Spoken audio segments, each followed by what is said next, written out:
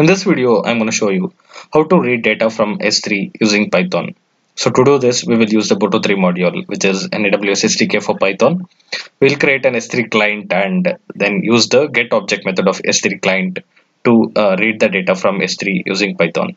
So first, let's look at this get object method and its syntax, and let's try to understand this method. Then we will write a program to read the data from S3 using Python.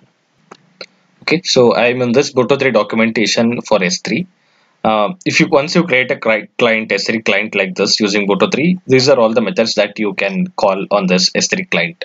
So to read the data from S3, we will use the get object method of S3 client, which is here. Okay, let's click on that method and try to understand the syntax of that. So if you see here, it says that it retrieves the objects from Amazon S3. So to do this, you basically need to have read access to that object. So let's look at the syntax here. So if you see here, client.get object, we need to pass this parameters bucket and all. So there are a lot of parameters here, or not all these are compulsory. I will just use this bucket and key parameter here.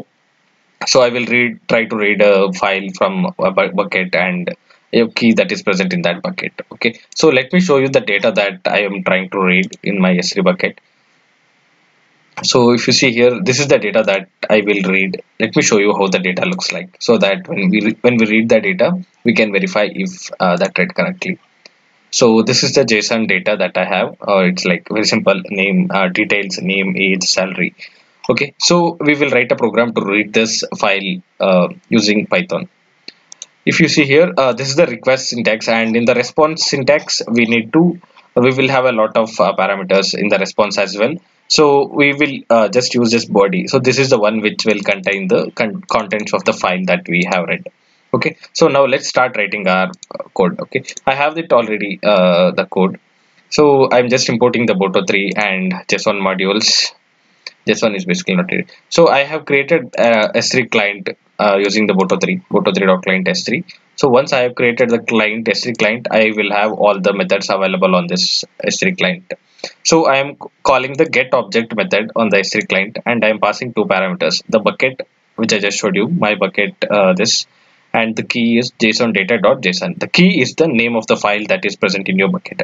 Okay, if the file is present in any inside a directory in your bucket, you can give the key like this. Okay, if suppose this file is present inside a directory called abc in your bucket, you can pass it like this. Okay, so key is the not just the name of the file, it's like the path inside the S3 bucket. You can take it like that. So I'm going to give it JSON data.json. So in the response, like I showed you, I need the body. Okay, and since this response of body will be a streaming body object, I am going to call the read method on that body. So once I have done that, I will print the data. So it's a very simple code to read the data from S3. So let me run this code now. If you don't have the setup to run this code, I have a video on how to set up to run the code in your local. You can check out that video. So yeah, my code succeeded. If you see here, it just printed out the data that it read. If you see here, it has the details: name, ABC, age, 25, salary, 47. So this is the JSON data that we had in our S3 file.